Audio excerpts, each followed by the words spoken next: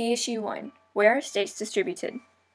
A state is an area organized into a political unit and ruled by an established government that has control over its internal and foreign affairs. It occupies a defined territory on Earth's surface and contains a permanent population. A state has sovereignty, which means independence from control of its internal affairs by other states. The entire area of a state is managed by its national government, laws, army, and leaders. The United Nations is the most important global organization. It was created at the end of World War II by the victorious Allies. The UN has provided a forum for the discussion of international problems. It has intervened in conflicts between or within member states, authorizing military and peacekeeping actions. The UN seeks to promote international cooperation to address global economic problems, promote human rights, and provide humanitarian relief. The United Nations replaced the League of Nations, which was never effective. The UN is playing an important role in trying to separate warring groups in a number of regions. This map shows the current member states of the United Nations. When it was organized in 1945, the UN had only 51 members. It now has 193. Ancient states. The development of states can be traced to the ancient Middle East, in an area known as the Fertile Crescent. The Fertile Crescent formed an arc between the Persian Gulf and the Mediterranean Sea. The first states to evolve in Mesopotamia were known as city-states. A city-state is a sovereign state that comprises a town and the surrounding countryside. Medieval states. Political unity in the ancient world reached its height with the establishment of the Roman Empire, which controlled most of Europe, North Africa, and Southwest Asia. At its maximum extent, the empire comprised 38 provinces. The Roman Empire collapsed in the 5th century. A nation-state is a state whose territory corresponds to that occupied by a particular ethnicity. Ethnic groups have pushed to create nation-states because desire for self-rule is a very important shared attitude for many of them. Key Issue 2. Why are nation-states difficult to create? There is no such thing as a perfect nation-state because the territory occupied by a particular ethnicity never corresponds precisely to the boundaries of countries.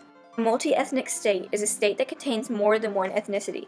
A good example of this is the United States, which has numerous ethnic groups. A multinational state is a country that contains more than one ethnicity with traditions of self-determination. The Soviet Union was an especially prominent example of a multinational state until its collapse in the early 1990s. In the 21st century, ethnic identity has once again become important in the creation of nation-states in much of Europe.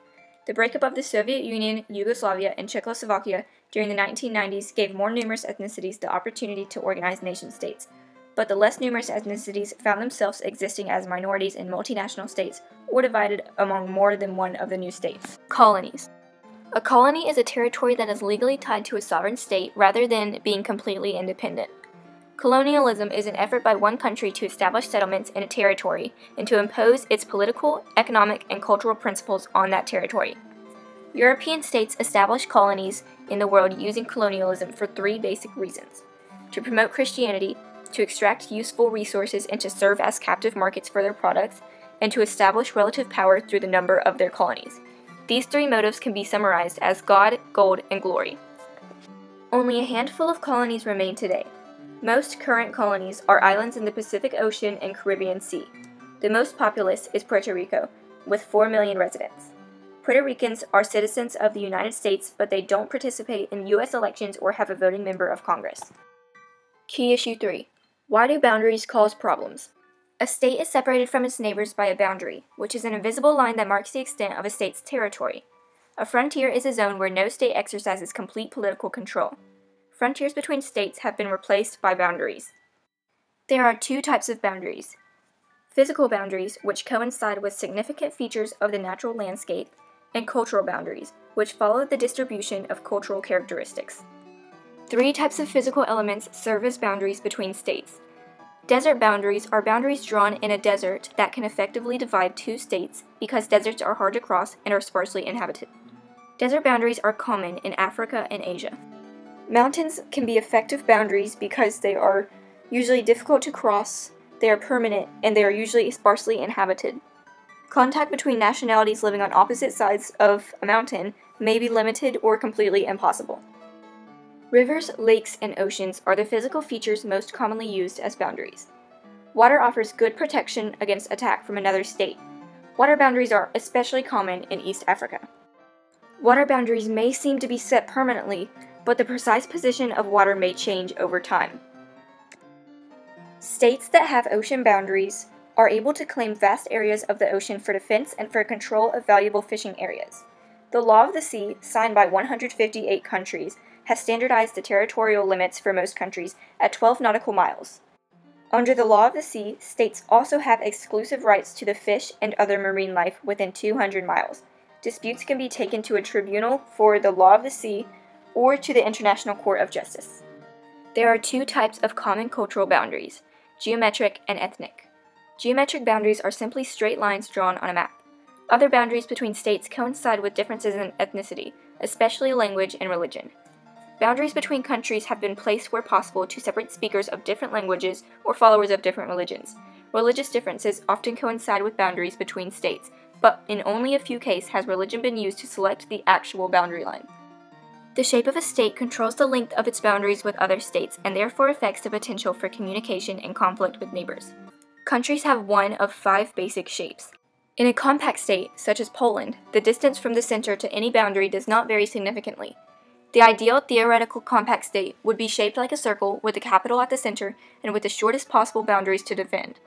Compactness can be a beneficial characteristic for smaller states because good communications can be more easily established with all regions, especially if the capital is located near the center.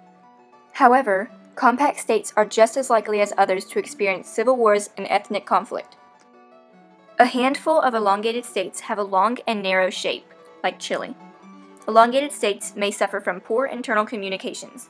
A region located at an extreme end of the elongation might be isolated from the capital, which is usually placed near the center.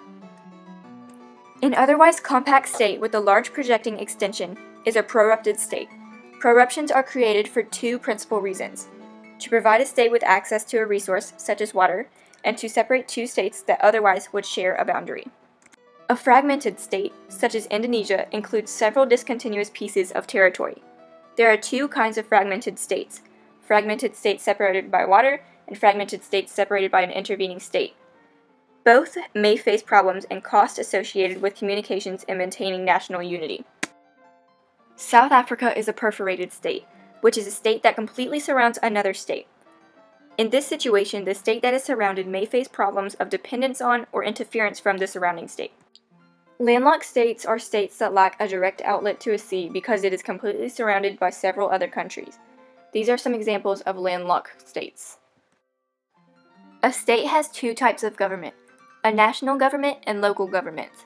At the national scale, a government can be more or less democratic. At the local scale, the national government can determine how much power to allocate to local governments. National governments can be classified as democratic, autocratic, or anacratic. A democracy is a country in which citizens elect leaders and can run for office. An autocracy is a country that is run according to the interest of the ruler rather than the people. An anocracy is a country that is not fully democratic or fully autocratic, but rather displays a mix of the 2 types. The governments of states are organized according to one of 2 approaches. A unitary state places most power in the hands of central government officials, and a federal state allocates strong power to units of local government within the country. The unitary government system works best in nation-states characterized by few internal cultural differences and a strong sense of national unity. Because the unity system requires effective communications with all regions of the country, smaller states are more likely to adopt it.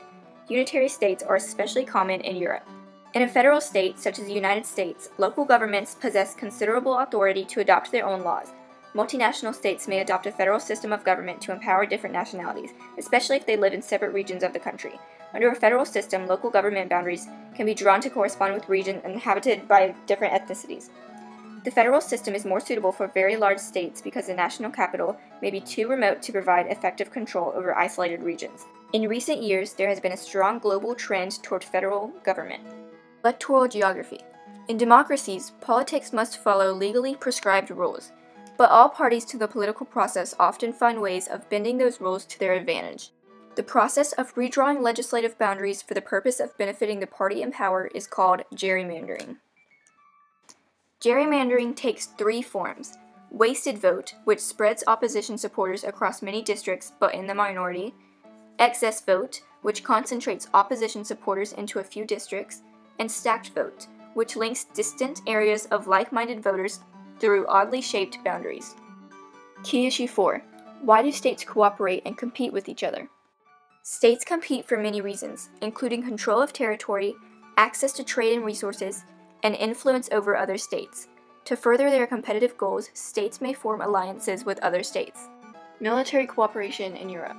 NATO, which is a North Atlantic Treaty Organization, and the Warsaw Pact were designed to maintain a bipolar balance of power in Europe. For NATO allies, the principal objective was to prevent the Soviet Union from overrunning West Germany and other smaller countries. The Warsaw Pact provided the Soviet Union with a buffer of allied states between it and Germany to discourage a third German invasion of the Soviet Union in the 20th century.